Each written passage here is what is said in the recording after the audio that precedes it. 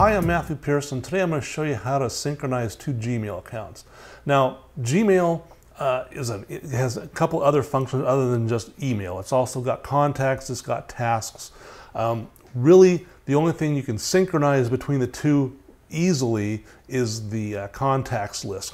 With your email, you'll have to forward it from one email account to the other. That's basically the way you'll have to do it. But with the contacts, it's very easy to synchronize. You just go into the one email account that you want to pull from, pull down, select all of your contacts. So you have to first go to your contacts view, pull down, select all your contacts. Then you want to go over to the More button here and say Export.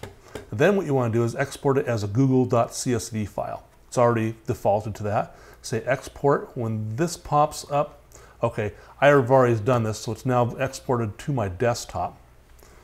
But it would give you the opportunity to where would you want to save it. You can save it on your desktop, in your documents directory, or whatever.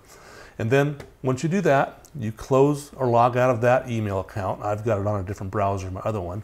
I bring it up, and then I go to the More menu and say Import. And I'm going to import my google.csv file. So I go Browse. I find it's on my desktop. Google.csv right there. Double click it, say Import.